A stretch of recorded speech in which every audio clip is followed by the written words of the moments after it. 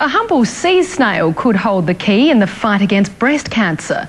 Scientific trials have found the ocean pest has a talent for killing a specific cancer cell, and there are no side effects.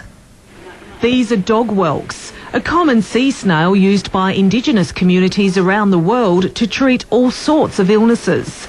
Now, research funded by the Flinders Medical Centre Foundation has discovered an extract from a purple dye excreted by the snails can kill breast cancer cells. We can kill over 50% of the cells with a 0.01 milligram per mil concentration, but we can actually get up to 100% death of the cells when we actually use higher concentrations. So far, it's only been trialled in the lab on one of 10 types of cancer cells. It can be useful even if it only kills one type of breast cancer cell line, because then you've got a target for your therapeutics.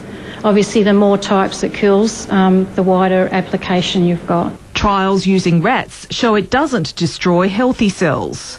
These little guys are prolific and are considered a pest in aquaculture farms because they eat the abalone. So if the research here is successful, it could also have environmental benefits. We're actually making use of this waste product and hoping to develop a new medicinal resource from it. But it could be another 5 to 10 years before the research is completed and the extract concentrated in capsule form.